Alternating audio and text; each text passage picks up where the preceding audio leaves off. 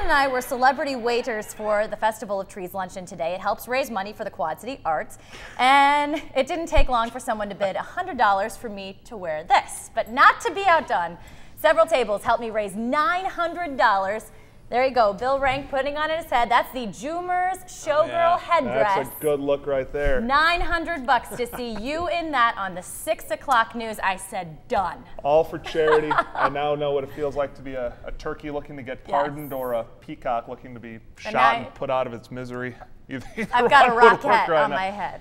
So all for a good cause for the Quad City Arts. I never thought that Terry and I would be the classy guys. Yep. Would have thought. We never thought you'd be bringing up the average either. And special thanks to the folks at Joomer's for letting us borrow this headdress. Thanks for watching. Please don't post this to YouTube, and we'll see you tonight at 10, everybody.